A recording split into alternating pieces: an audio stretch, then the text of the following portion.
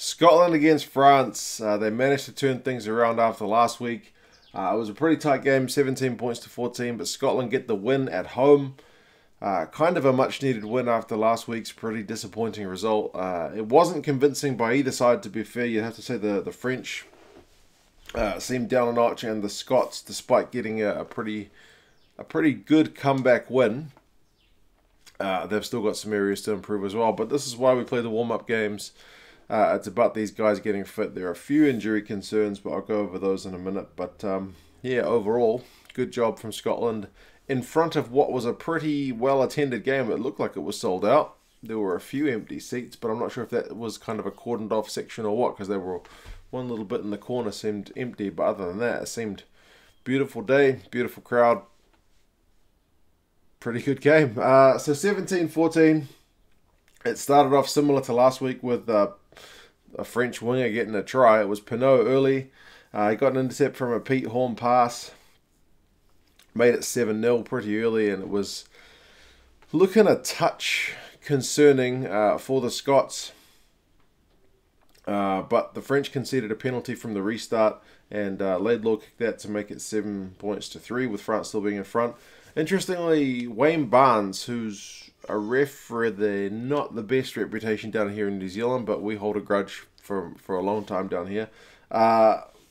He marched the Scots 10 metres for gesticulating. Like, sometimes the guys chat back and, they get marched 10 metres, but I'm pretty sure he said it was for some kind of gesticulating. I don't think he flipped them off or anything, one of the Scottish guys, but yeah, that was a first, I think, for me. But to be fair, later on, he was good enough, Wayne Barnes, to... Like, Scotland had a knock-on advantage, and one of their guys kicked the ball forward, and it actually ended up running dead. But he called advantage over at the kick, but he actually took it back for the scrum because he's like, well, you didn't get any advantage for that. So, yeah, good enough for him to do that. You could see some early mistakes in that Hogg missed touch at one point, which was less than stellar, and at that point you're wondering, is Scotland going to perform at the same level last week? But they were able to raise it up. 16 minutes, Seymour goes off. I think it was for an HIA. He didn't come back on. He was looking a bit ginger, so maybe dazed or a bit confused. Hopefully he's all good. Scotland, I wrote a note, conceding unnecessary penalties. In a quick succession, they had tackling a guy who wasn't part of a ruck.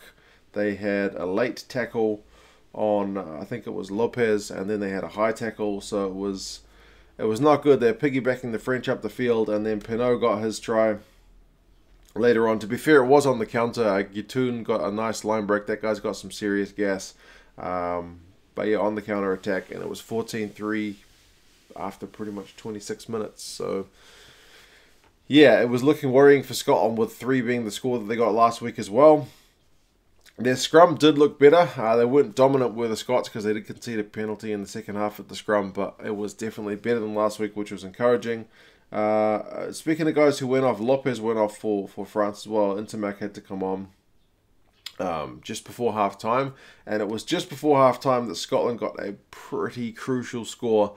France had a loose ball. Kinghorn gathered it. Chris Harris went close. Kinghorn was on for Seymour, and he actually looked pretty good, that Kinghorn. I quite like that guy, and he put in a good shift. So Harris went close. They went out wide, and Maitland ended up scoring the try. Laidlaw with a pretty good conversion, made it 14 points to 10 at halftime, so looking much better for the Scots within touching distance. Second half, concerningly, Blade Thompson goes off for an HIA, doesn't return. That guy's already had concussion trouble, so that is, yeah, as I said, a bit concerning. But Barclay came on for him, and he was well cheered by the crowd, which was good to see. I think his first time at Murrayfield for a wee while for Scotland. I noticed that Finn Russell was finding a lot of space out wide with his kicks and just a lot of his chips over. But either the kicks weren't quite right, or the bounce of the ball didn't go their way, or the person wasn't able to gather, or the pass after gathering wasn't the best. It was just lacking that kind of final touch or the little bit of execution from Scotland, which I think in another time may have seen them put on a few more points than they did. Scotland at one point had a 5-metre line out attacking the French, and they lost the ball. that wasn't the only time they did it. I think they did it a couple of times. So this is what I mean. You put yourself in that good position, create the opportunity, but the execution just not quite there. 59 minutes though, Harris goes over. The Scots have gone through some phases. Harris hits the ball. He runs at the space. He runs at pace as well, and he just cuts through. They're not able to get him. I think Dupont maybe tries to get a wee bit of a hands on him over the line, but it's already too late by that point. And the Scots go in front 17-14. That's how the scoreline finished. So for the last 20 minutes, there were no scoring. Another kind of concerning thing is Skinner goes off for Scotland. It looks like a leg injury for him. So we'll see what happens. But as I said, I've written notes. Some loose passes, both sides, still not quite 100%. A lot of turnovers. Lineout's not operating 100%.